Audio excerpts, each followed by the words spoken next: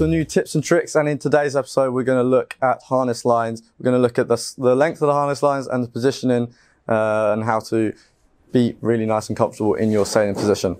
So as you advance with your windsurfing and you get planing, you keep going faster, then you want to get into your harness. It's going to take less pressure off your arms, and it's going to generally get you in a better position while you're sailing along. So the first thing to think about with your harness lines is how long you want them.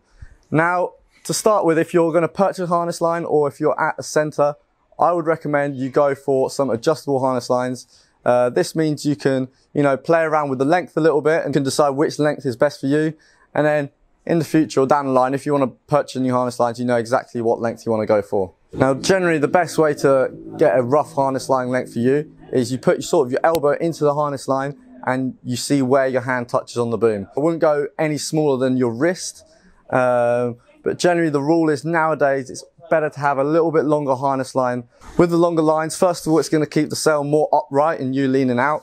That's just going to keep more leverage on the sail, and you're going to get more speed, and the sail's going to work better generally when it's more upright. And then the other good point about it is it's going to allow you to have more movement to move around. If it's really tight and close to you, then any little gust or chop is going to sort of knock you off or put you off balance more. So if you're in doubt, just go one size up. Now obviously you don't want your harness lines too long. If you find your arms are really straight while you're sailing along, or if you've got a bent over sort of bad posture, you've probably got a little bit too long harness lines. So maybe go back and shorten them if you've got the adjustable ones, or probably get a smaller pair of harness lines. Okay, so now we're going to look at the positioning on the harness lines on the boom. Now on some of the brands, again, they actually have a really helpful sort of little sticker to give you a general place where to put the harness lines. Now, if your sail doesn't have a sticker where to put the general placement of your harness lines, the best way to figure it out is to actually just go on the water, and you're going to get a really good feel by that way.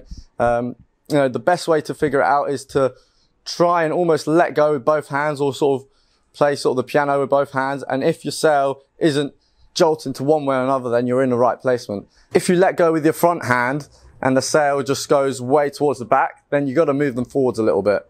And the other way, if you let go with your backhand and the sail kind of just jolts towards the front, then you probably got to move your harness lines a little bit further back.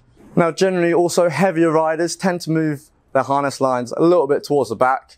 And if you're a lighter rider like myself, even where the sticker is, I always like to move them a little bit further forwards. And then again, if the conditions change on the water, if it gets really windy and you're feeling quite backhanded and you can't sheet in with the sail, just move those harness lines a little bit further back, and that's going to help you.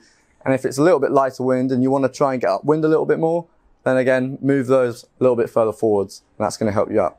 Now, a little tip that I can give to some people, if you're struggling to get planing out there, is maybe your harness lines are a little bit too far forward. That means the sail's almost sheeted out and you're not getting the full power of the rig.